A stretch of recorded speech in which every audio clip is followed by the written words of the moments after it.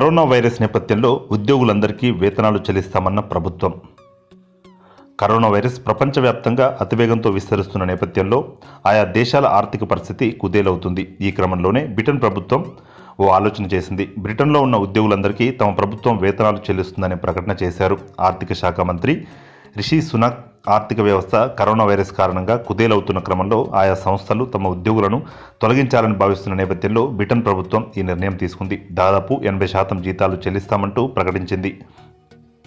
ఇప్పటికే corona virus కారణంగా పలు సంస్థలు మూసివేయాలని భావిస్తున్న క్రమంలో వాటికి భారీగా బెయిలౌట్ ప్యాకేజీలను ప్రభుత్వం ప్రకటించింది. దానికి అదనంగా ఇప్పుడు ఉద్యోగులకు కూడా వేతనాలు చెల్లిస్తామని ప్రకటన చేసింది. తాము అమలు చేస్తున్న వ్యూహం అత్యంత భారమైనది అయినప్పటికీ ఈ సాహసోపేతమైన నిర్ణయం తీసుకోవాల్సి వచ్చిందన్నారు. ప్రపంచంలో ఏ దేశం ఇలాంటి సాహసోపేతమైన నిర్ణయం తీసుకోలేదని రిషి సునాక్ చెప్పారు.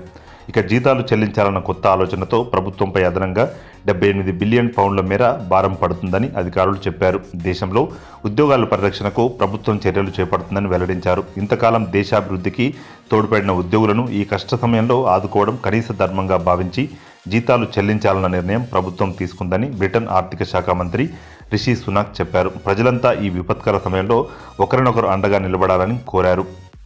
ఇక ఘనమైన బ్రిటన్ చరిత్ర కంటే కూడా ఈ సమయంలో ఒకరినొకరు సహాయం చేసుకొని అండగా నిలబడితేనే చరిత్రలో నిలిచిపోతామని రిషి సునాక్ చెప్పారు. ఇక ఉద్యోగస్తుల వేతనాలు చెల్లించేందుకు ఎలాంటి పరిమితి ఉండబోదని స్పష్టం చేశారు. మార్చి నెల నుంచే వేతనాలు చెల్లిస్తామని హామీ ఇచ్చారు. బ్రిటన్ ఆర్థిక శాఖ మంత్రి రిషి సునాక్ ఇలా కనీసం 3 నెలల వరకు చెల్లిస్తామని చెప్పిన రిషి సునాక్ అవసరమైతే జీతాల చెల్లింపును పొడిగిస్తామని వెల్లడించారు. ఇక ఆయా సంస్థలకు లేదా కంపెనీలకు వ్యాట్ చెల్లింపుల్లో మినహాయింపు ఇవ్వాలన్న ఆలోచన కూడా ప్రభుత్వం చేస్తుందని రిషి సునాక్ చెప్పారు. ఇలా చేయడం వల్ల సంస్థలు మూతపడకుండా ఉంటాయని చెప్పారు.